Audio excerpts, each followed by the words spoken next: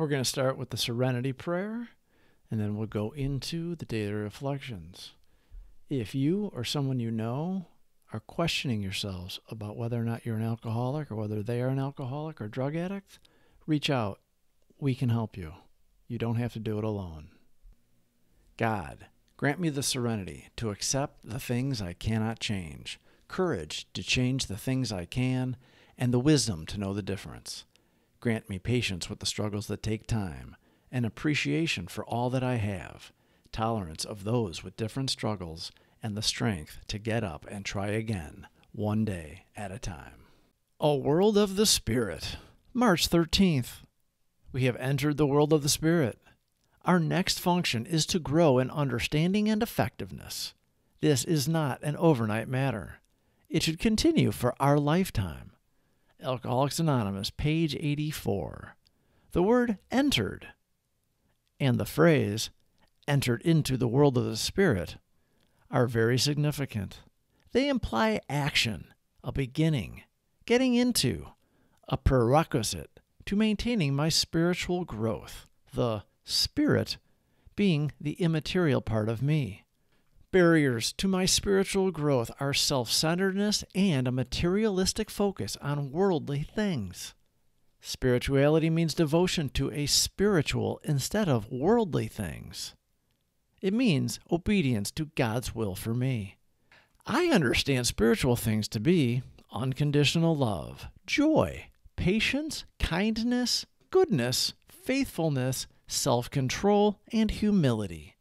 Anytime I allow selfishness, dishonesty, resentment, and fear to be a part of me, I block out spiritual things. As I maintain my sobriety, growing spiritually becomes a lifelong process.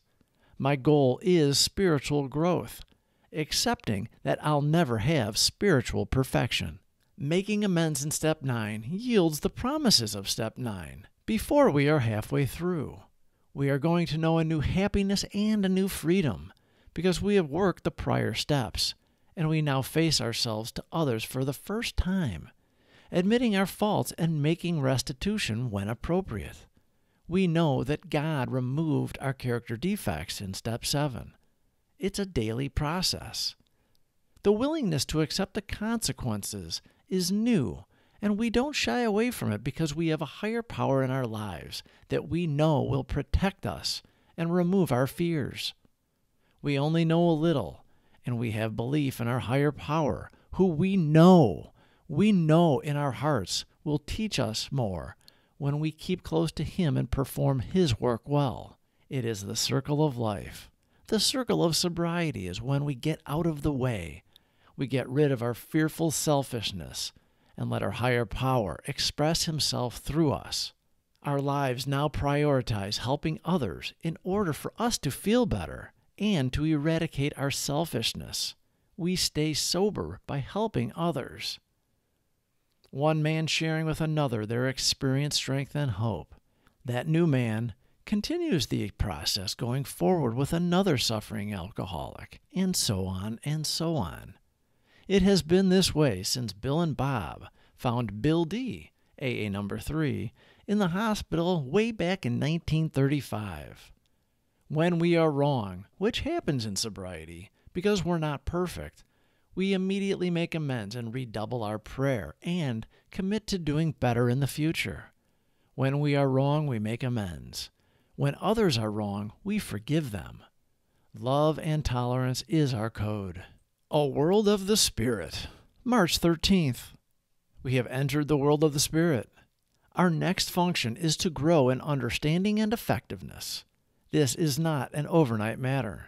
It should continue for our lifetime. Alcoholics Anonymous, page 84.